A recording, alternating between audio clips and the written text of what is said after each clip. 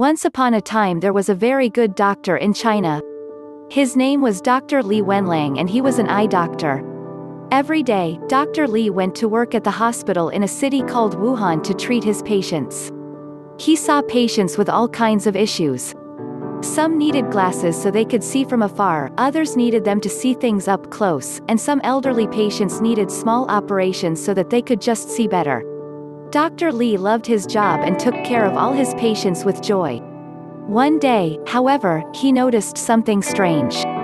He observed that instead of having many different problems, his patients all seemed to be suffering from the same illness. It appeared to be a terrible cold, like the flu, but was unlike any other flu that Dr. Li had treated in the past.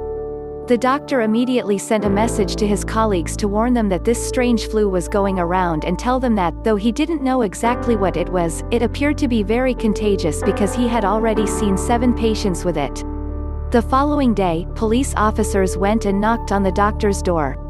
They told him he had to stop sending messages or else they would arrest him and put him in prison. They thought the doctor was getting worked up for no reason and they didn't want him to frighten the other doctors. But as the days went by, more and more people got sick with this strange flu.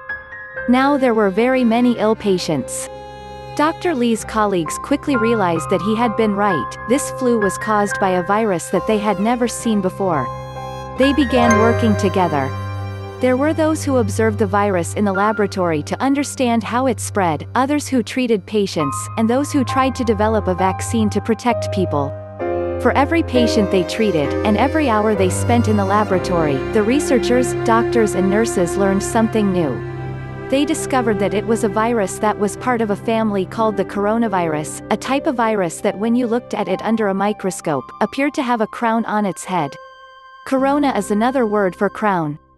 The police apologized to Dr. Li, but unfortunately, it was too late. The doctor had fallen ill and died a few days later.